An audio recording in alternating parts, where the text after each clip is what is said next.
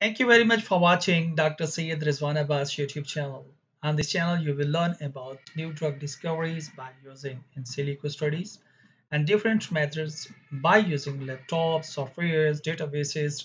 We will learn how to develop new drugs. If you are new, don't forget subscription. And today, we will learn about Lipinski rule of 5, a drug rule. A compound must have according to drug rules. How to check a compound having Lipinski rule of 5 or drug rules? First, we require the smileys of the compound. For that, please follow me, move to Google, and Google, I'm using PubChem database because we required smiley of the compounds for the further proceedings. First one is the PubChem. You may use some other database like Zinc and some other one. Drug bank you can use. So PubChem. Here the search bar. Here write down the compound name berberine. So in enter.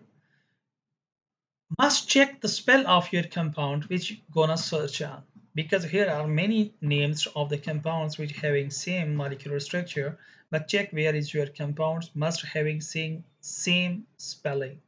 Click on, and here are the descriptions, little bit information of the compounds like its ID, structure, 2D structures, molecular formula, and so on. Its molecular weight, each and everything is given there. So scroll down, because for the smileys we required canonical smiley.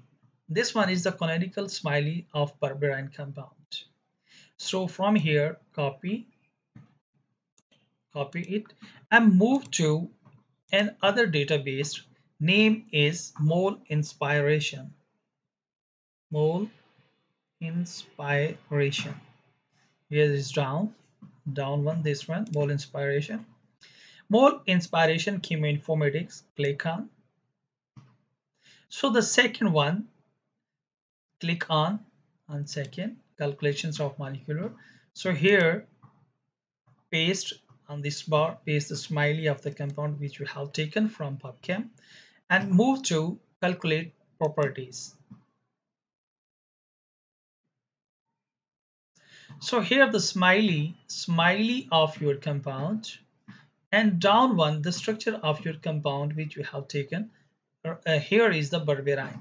So your compound name was berberine. Here is the smiley. You check the smileys and the compound name is accurate or not, because it is very important. It's having some variation or some change, so it's not a good for your research.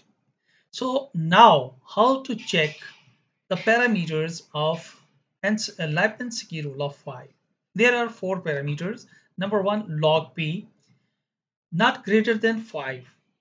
Must less than 5 mean not greater than 5 its value. So it's 0.20, so it's less than 5. So same like molecular weight, not more than 500 Dalton, not greater than 500 Dalton. So here you can easily check 336. So is the less than 500 Dalton, not greater than 500 Dalton. Another, the third step is hydrogen bond acceptor. Hydrogen bond acceptor must be less than 10, not more than 10. Okay, 5 number is over there, so is less than 10. So here hydrogen bond donor is not more than 5 and is must be less than 5.